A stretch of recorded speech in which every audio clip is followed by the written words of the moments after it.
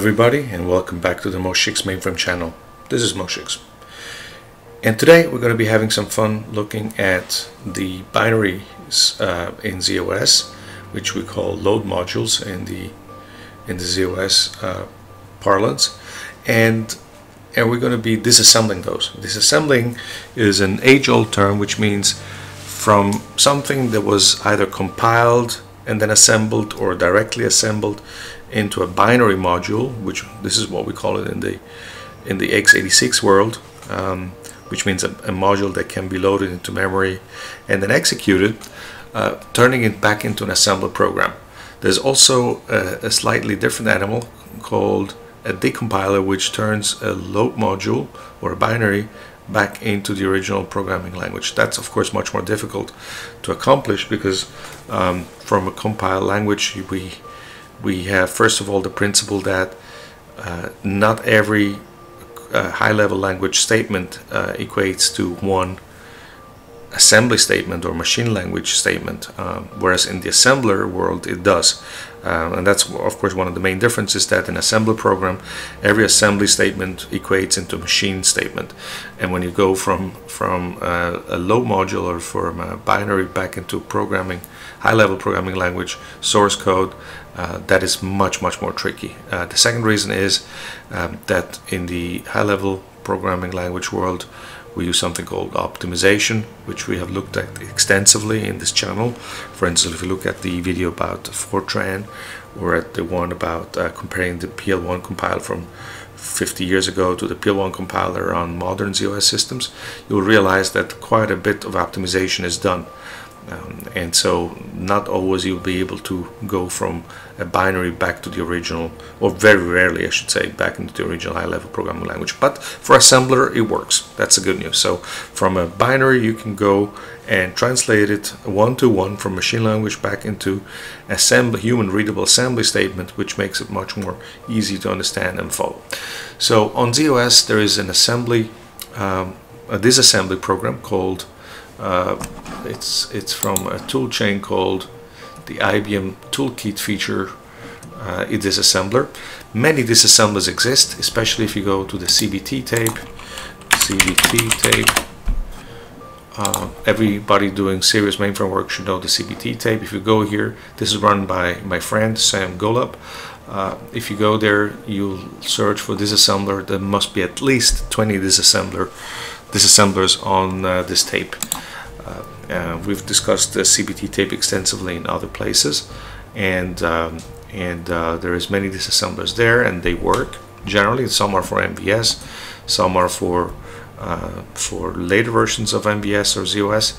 The good news about the IBM official disassembler is that in theory you should know about all the newest instructions present on newer machines, whereas with the CBT disassemblers you don't really know if those newer machine codes, if they exist in those disassemblers. Probably not all of them. Anyway, I have a very good friend who is a wizard at the University of Leipzig in Germany. He's a mainframe wizard. In fact, he owns his own private mainframe at home, a Z9, and he was very gracious to grant me an account at the University of Leipzig data center. They have a Z14 there, and I have an account there, and on that machine they have the IBM Toolkit disassembler, and we're going to be exercising that a little bit today. Before we go there, here is the manual for it. It's called High-Level Assembler V1 R6 Toolkit Feature User's Guide, and that's what we're going to be using. So let's read first before we start running programs. Always read the F manual first. This assembler produces assembly language, stores source statements, and a pseudo listing using object code as input. It runs on both on ZOS, on VM, and on ZVS-E. It has its own notation. Access registers are called AR, obviously. Control registers CR0, floating point FR. General purpose are going to be R0, which we are very familiar with from this channel. And the vector registers are VR0. I've never personally used vector register, so this is the one part I really don't know much about.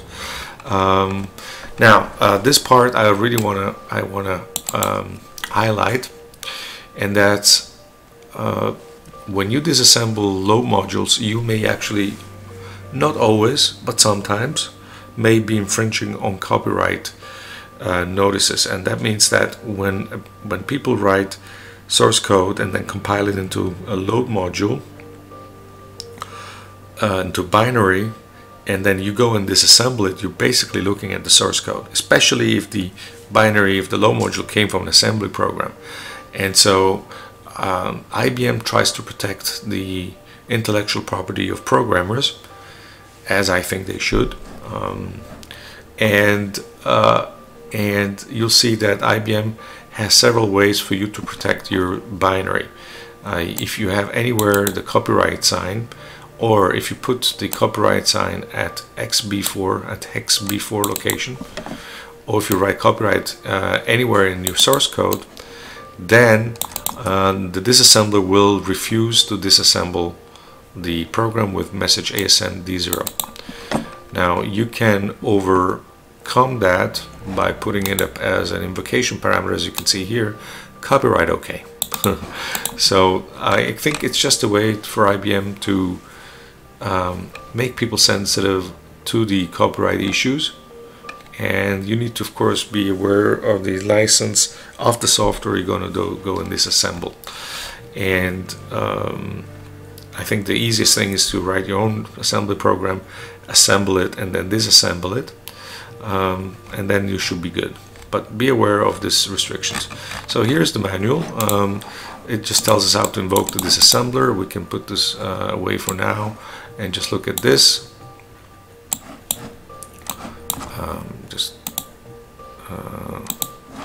Let's select this so you're not going to be distracted.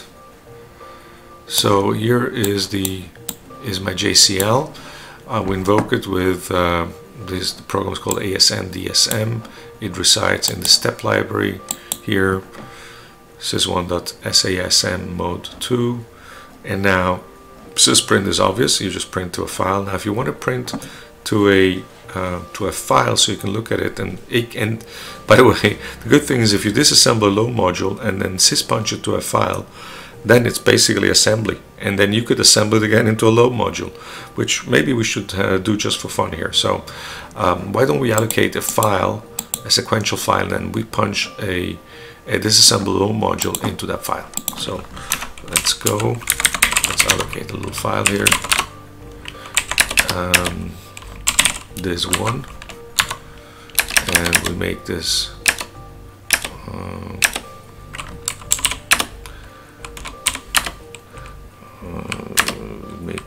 FB 80.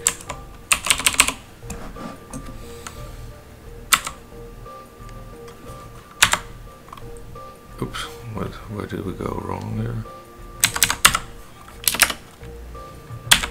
Okay, so now we have moshix JCL, this one. Let's go back, swap one, and we put it in here. Moshix JCL, this one. This position equals share, and this is the linkage editor, the IBM linkage editor, which I don't really think we should disassemble. Let's take a very simple program, the age-old IBM program that does nothing. It just branches back from whence it came. And there is a video that I have on YouTube, moshix EFBR14, where I actually create my own EFBR14 utility, and this is M52. And if you go look here at this video, you see I program my own IFBR14. And again, IFBR14 is a program that does nothing. It jumps back from whence it came, but it's useful when you want to use JCL just to allocate or delete data sets or do stuff at the data set level without actually running a real program. So since this program is fairly documented out in the internet, even by IBM themselves, I think we're fine with disassembling this program. I just want to make sure that it's actually in sys1.linklib. So let's go sys1.linklib, and let's browse here, locate ifbr. Yes, so it's here. If you look at it now, this is a load module ready to be executed. This is what we're going to be disassembling today for fun. Swap 1. Here's our little program.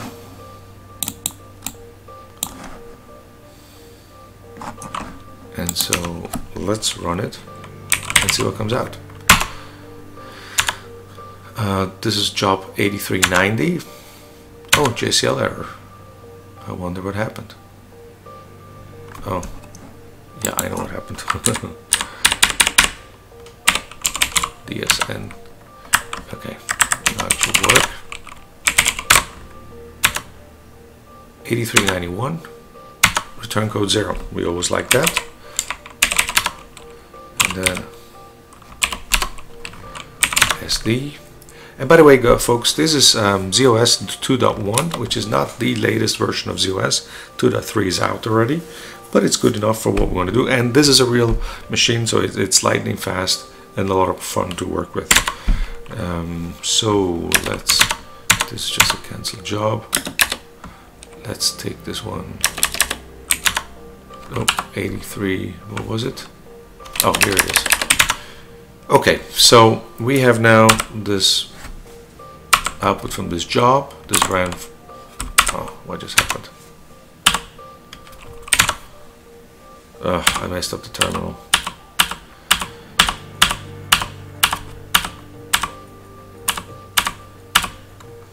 Okay.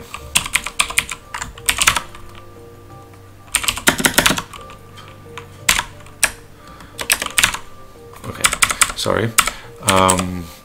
So this ran fine, as you can see. Of course, it was extremely fast. This is a real fast machine. Start, I mean, not even a 10,000, not even a 10,000th of a second. It must have been less. We just don't know exactly. I mean, look at how fast this thing is. It only uses 268 or 356 kilobytes of virtual memory, so it's a very small program. So we use copyright OK, since IBM has extensively documented this load module everywhere on the internet. And so it tells us that this is the module we use, IFBR14. And concatenation, nothing. Tells a little bit about.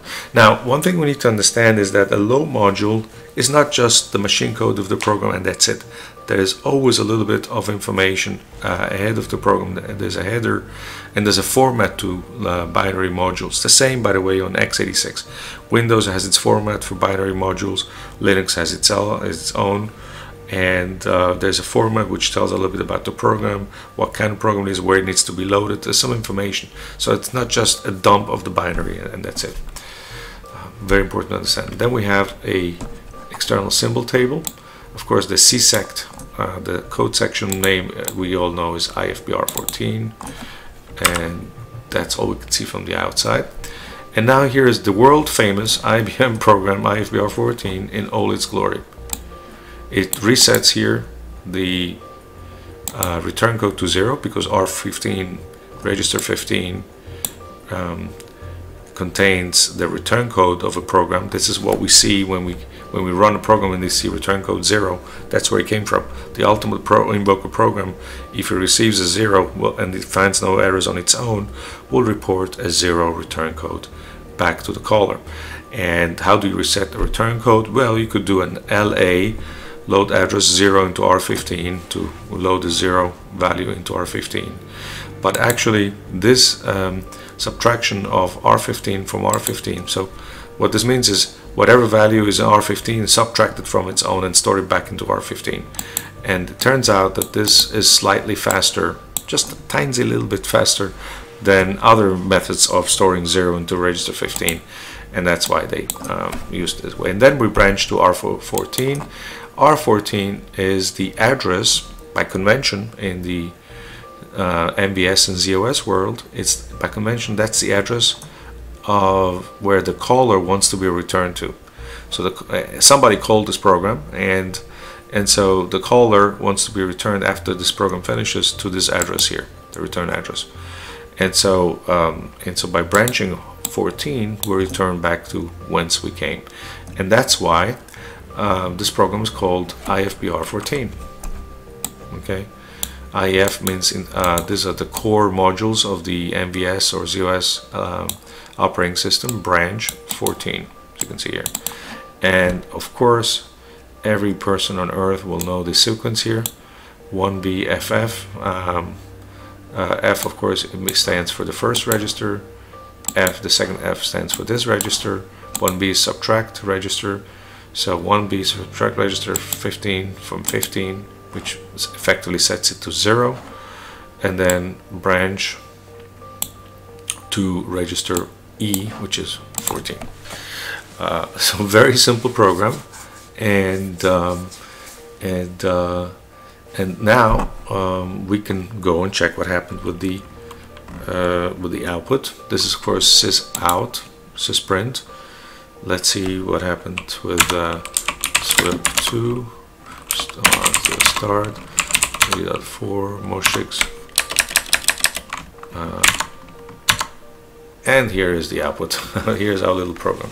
Now we can run this through the assembler, and it will assemble again into the exact same, I mean byte by byte, exact same load module in the end as we have here.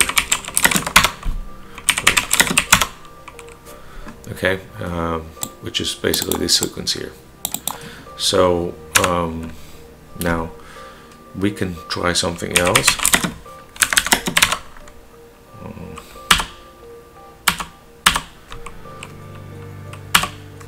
Let's see what happens.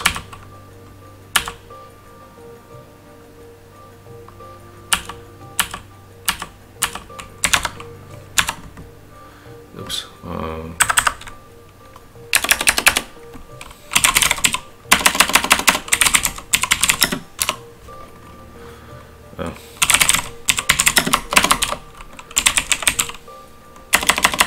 I have to go. I don't remember. Yeah. So let's see what happens if we remove the copyright. Okay. So is this copyrighted? I don't think it is, because we only have about 8 bytes in this program. So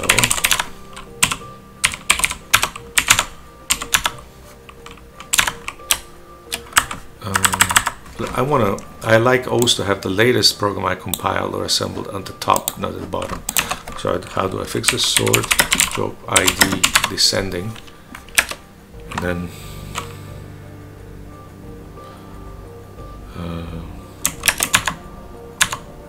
oops.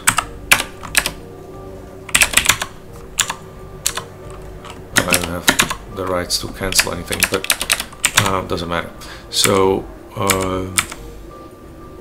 we don't have the copyright notice, but since there is no copyright enforcement here by IBM in this module, it still disassembles it. Now let's see what happens.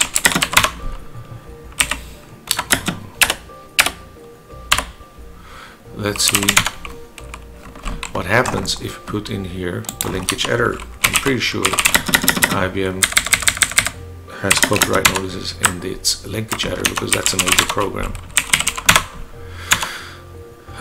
8393, and that's fine. Let's go see 8393. Of course, as you can see here, this is 87 lines and this is 643 lines, but it looks like it disassembled that as well. Yes. And here already several interesting things. As you can see here, there's an alias from high-level linkage editor to the old linkage editor program, and as well as to loader, because another way to invoke the to load the program is called the loader, which is really the loader nowadays and the linkage editor are one and the same thing. And so we can see it here. All this external symbols, very familiar to us. This is the text of the program. Text means the code, the machine code for this program. Of course, quite a bit bigger. And since there is no copyright, IBM allows us to disassemble this program. So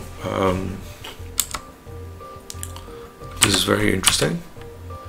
So the C has several entries for the same code section. Interesting.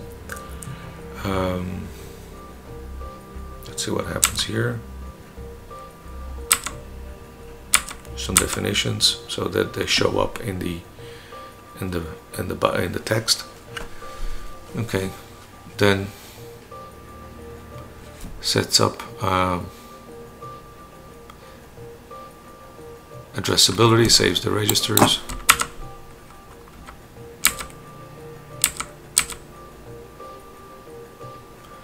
Looks at the, here it looks at the input parameters. Okay, I mean, here's an extensive program. You can see that this is not quite how humans would write code.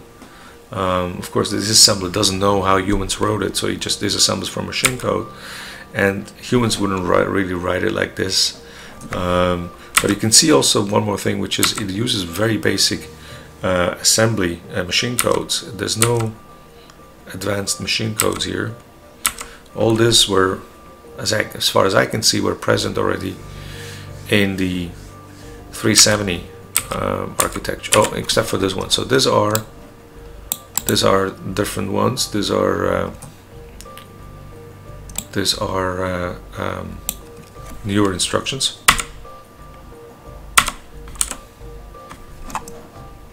Yeah. So this is the IBM loader. Let's go and see what else we can do. Let's see the world famous IEB copy. What happens if we disassemble that?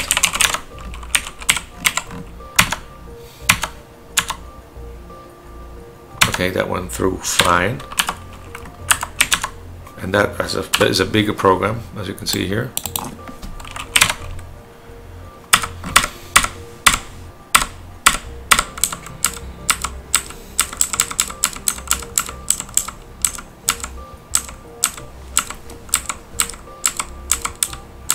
Much bigger program. Now the text of the program, and here is the assembly code for it.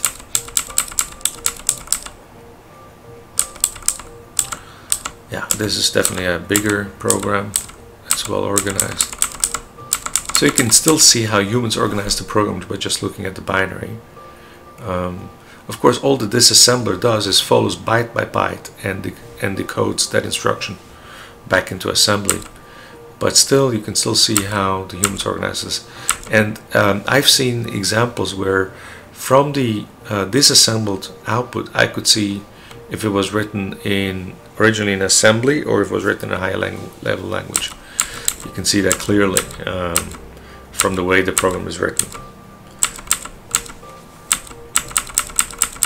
So this is obviously a much bigger program. Now, one thing we should do, just for fun's sake, is disassemble the disassembler. So,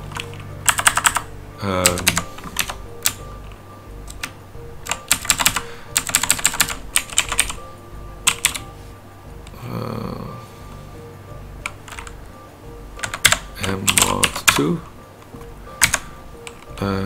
and we disassemble. It will disassemble itself.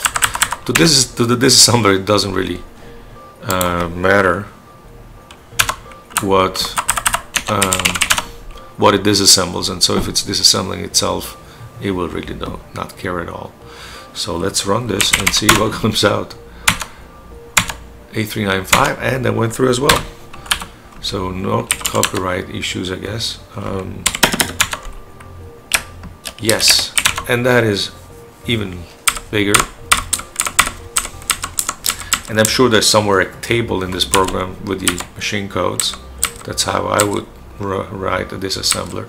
And by the way, I wrote once a disassembler for the 6502 CPU, which is the one that's present on the Apple II.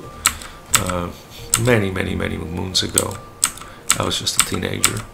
So I have an idea how to write. I don't know if my way to write a disassembler is the most, how shall I say, most efficient, most effective way to do it, but I did this assembly correctly. Okay.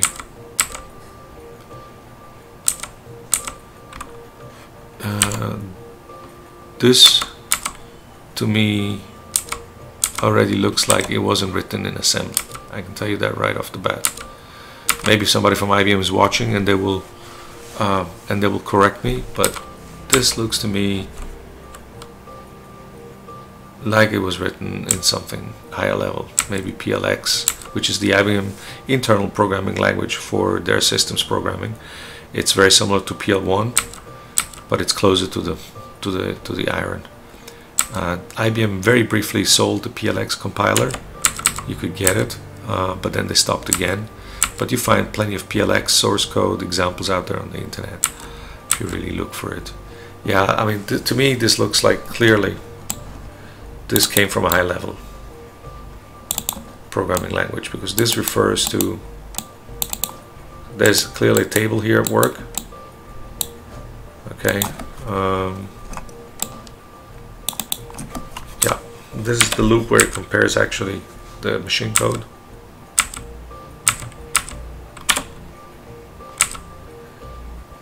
Yeah, this came from a high-level programming language. I don't know which one. Could be C, could be PLX. Maybe somebody from IBM wants to chime in the comments below this video and let us know if they can, if they want, if they care, where this came from. But this doesn't look human written assembler, not because, of course, because of the text itself, because of the way it's structured. The structure looks coming from something higher. Yeah, here are the tables. Yeah. Yeah, so so far, oh yeah. So here are the tables. So far, this is exactly how we'll write a high-level disassembler. But it does look to me it came from a high-level language, which is all fine and good, no problem whatsoever. It does, of course, invoke some system services. That's where you have the find the SVC. Yeah, SVC, of course, is the assembler equivalent of a signal in Unix or Linux when you request an operating system service. You can go and look here what SVC 19 is.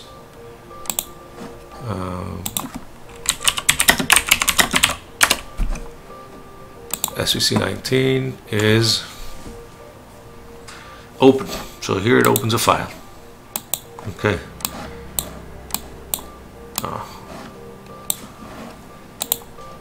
Yes, and then the parameters for, we could look up now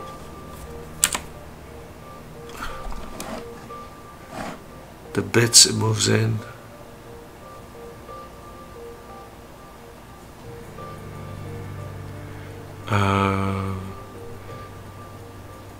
This looks like it's being open for reading. Okay, so yeah, so this is a lot of fun. I'm having a blast with this disassembler. Now, one thing we could do is look for CBT disassembler. And by the way, folks, I want to thank Sam Golub, because Sam Golub did an amazing thing. He put the video, the list of all moshix videos on this channel, which you're watching right now, in file 977 of the CBT tape. Now, being in the CBT tape gives you kind of status within the mainframe community. I'm quite amazed that I ended up being there. I know this fellow here in Florida, Seymour. I know this person, unfortunately has passed away. These are giants. Greg Price, whom we know from the Hercules community, is the person who wrote Review, the MVS editor that which we use in TK4. Howard Dean, Rob Scott. I mean, these are all giants, ladies and gentlemen. And then there's the humble me here somewhere.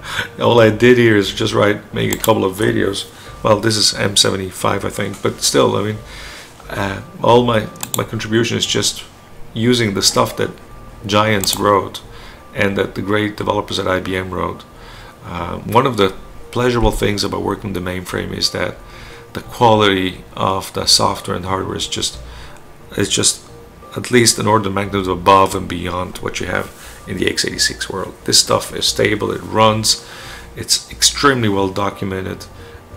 There's a very good quality control. Of course, we all screw up, and IBM has screwed up in the past with certain things, and people get angry sometimes, but that's stuff that doesn't work as documented. But by and large, this is just a much better and much more fun environment because you can understand it all.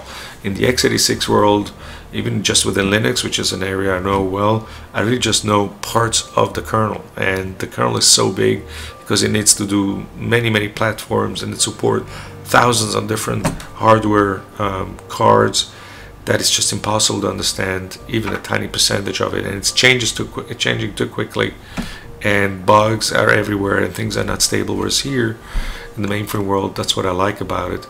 It's just everything is much more understandable. It's all within the one same common base, and it's just an amazing environment. So these are all giants, and for me, it's an honor here for moshix to be listed in the same page with this giant. So thank you, Sam Golub, and thank you, community, for making this channel so amazing.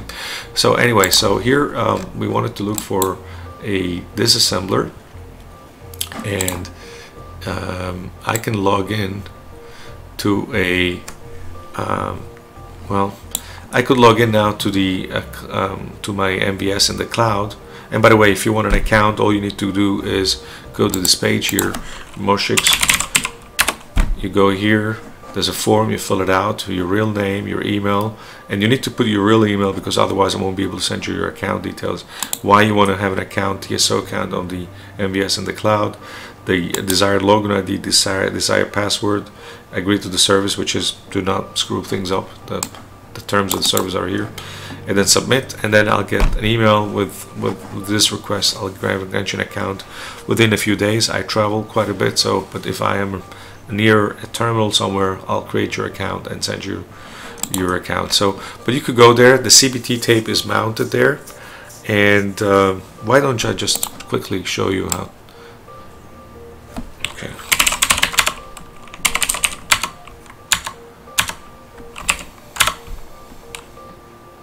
Oops.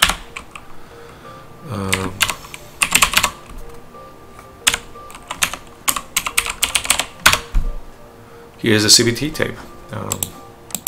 That's what we're looking at here. And Sam Golub's maintains CBT tape. And of course, mine is file 977, which is not here yet because this is hasn't been updated in about 2 years. But it will be there when Jürgen, the maintainer of TK4, updates to update 9. Pretty sure he will update the CBT tapes as well. And there is a table. We could download it as a zip file, which becomes an XMI file. We could upload it, and then it's just a table of all my videos in the moshix mainframe channel. But in there somewhere there's a. So let's see again. This assembler.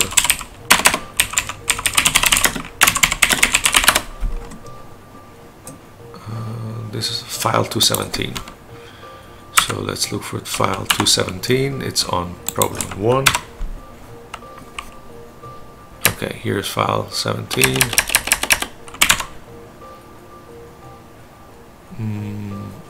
This is not it. 217. Maybe it's in 2.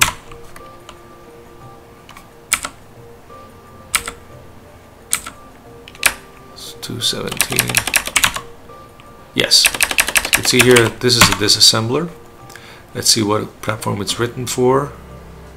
For that, I want to get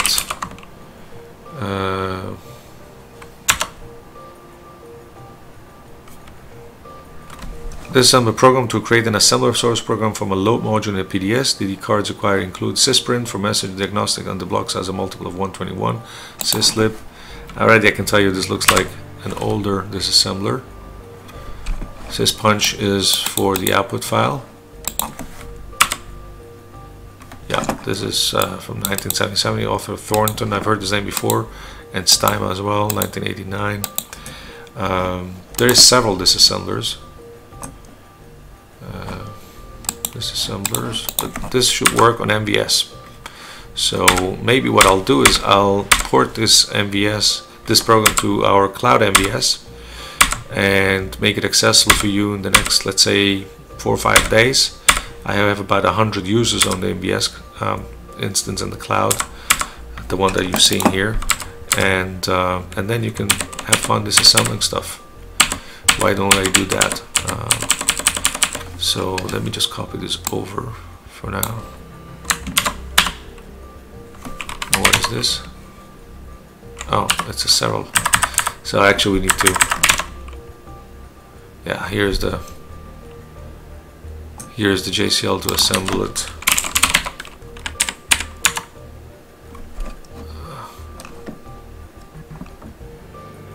So sys 1, sys 2, matlib. Let's call it. Yeah, I mean I have to work on this, and we don't have enough time in this video to do this.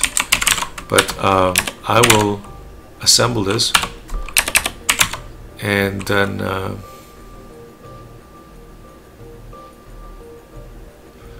what is this? Yeah, there's several steps here.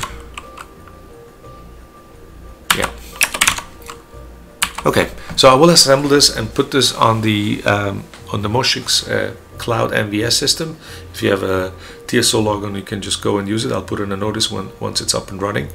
Once you log in, you will see a notice that it's available, and you can do pretty much the same games that I've been playing here today with this ZOS disassembler by IBM.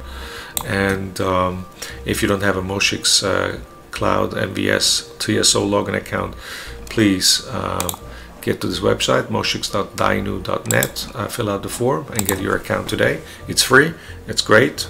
We have about 100 people there today, and I had fun playing with the disassembler. I may be doing one more video once I do more interesting stuff with it, maybe disassemble and then assemble it back and compare. And thank you for watching. I had a lot of fun with this. If you haven't subscribed to the moshix mainframe channel, please do consider subscribing today. If you like this particular video, do press on the thumbs up button. Always glad to see those. Thank you very much and goodbye.